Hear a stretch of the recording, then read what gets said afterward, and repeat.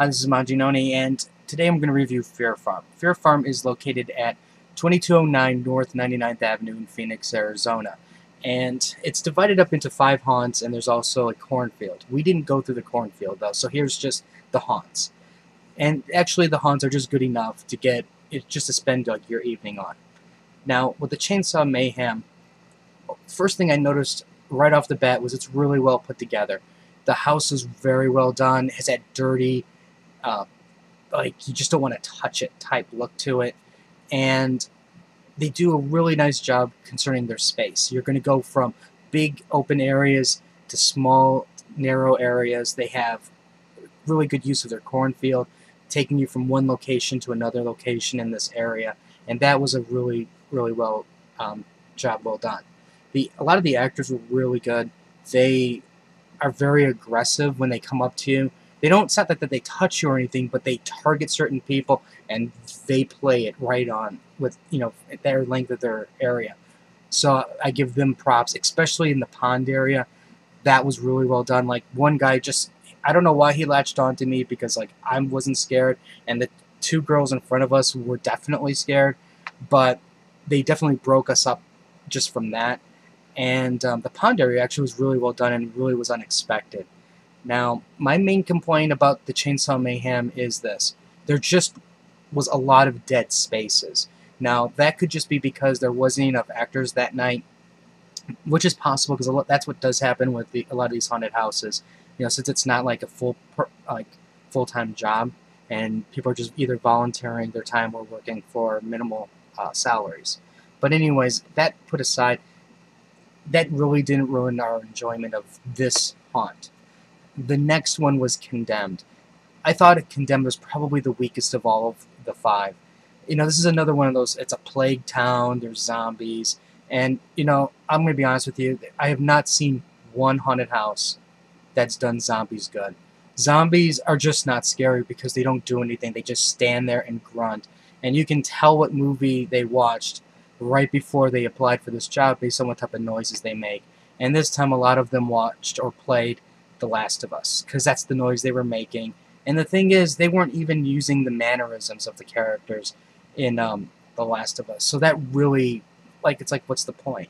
You're just copying a sound that doesn't quite make sense to the people who know what it is. But, that aside, it's really well put together still. They do a really nice job, again, with using their space, and the set designs were great.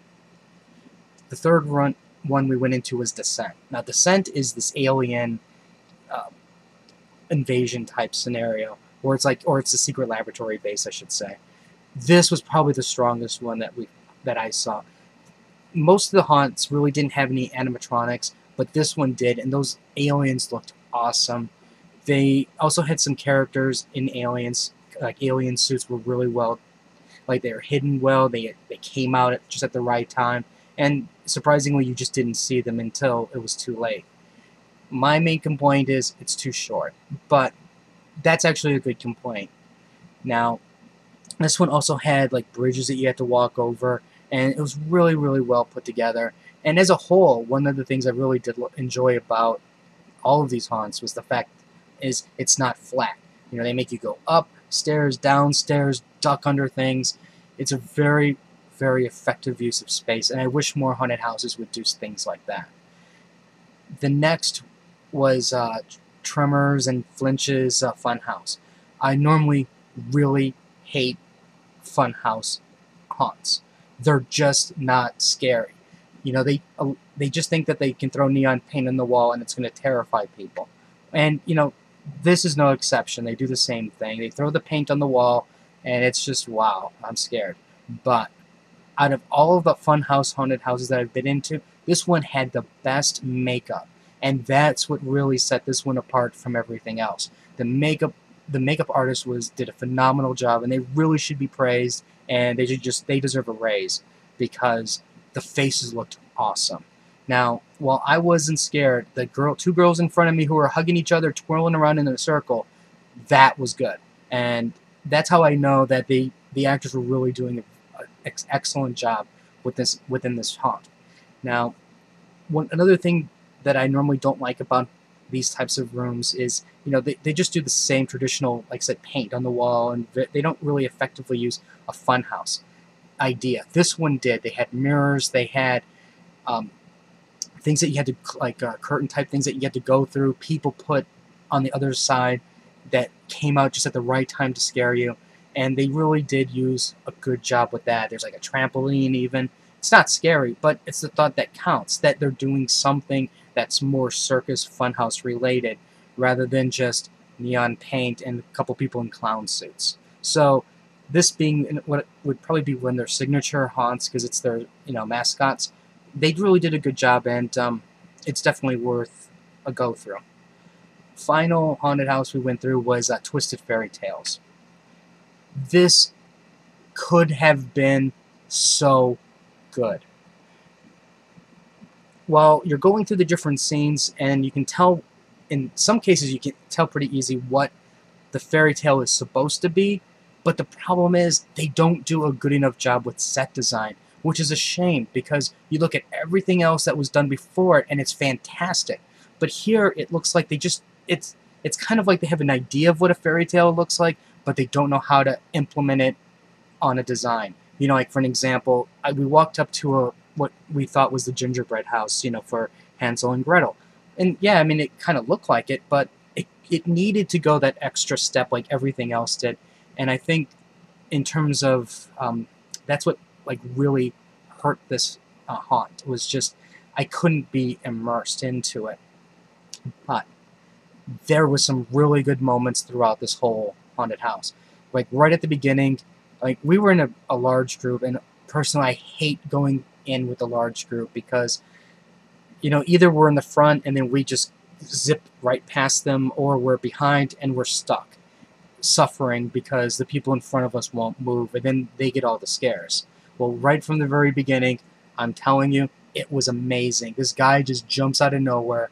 I watched, I mean, like, if I was in front, I might not have been able to see it, but from the back, I saw it happen, and it was great. This girl is screaming, I got asthma, I got asthma, and all I'm thinking of is, what are you doing here? It's dusty, it's going to be scary, and you're screaming you got asthma. But I was laughing and enjoying myself right throughout this entire haunt. The ending was great. You know, I don't really want to spoil much about it, other than they do a fantastic job at setting it up. And as you're going towards the exit, there's, like, they do an effective scene with light. And I'm thinking to myself, you know, this is really scary. But the problem is, it doesn't, you know, while you have to go forward, you don't want to. But once you reach a certain point, there's nothing to push you out. And I think that this is where the missed opportunity is. The beginning is great, it just needs closure to send people running out of the haunt. And if they did that, you know, that's what would send this one room, you know, into like an amazing status. Overall, in this haunt, I'd say a lot of the actors were really good. They tried, at least, and that's all I really expect. You know, like, I know in some cases this is very close to opening night. People are still trying to get into character, so I'm very flexible in that sense. And as long as I see them putting forth effort, trying hard, that's all that matters to me. And it shows that just give it a couple weeks type thing towards the end of the season, and everything is just going to be put together quite nicely. There was another part where it needed some animatronics, like they had this werewolf in a cage. If it wasn't a werewolf, and I know this is where people are going to go, you know, you're being stupid because you can't put a guy in a suit. But if there was a guy in a suit in a cage, that would have been amazing. Like a beast werewolf creature reaching out, trying to claw you. That's what it needed. Overall, I was very surprised by Fear Farm as a whole. I really wasn't going in with any expectation at all, and I was very pleasantly surprised. And I definitely would recommend, if you're to add this on your list of haunted houses. It's a great value for the amount of content that you get for the price.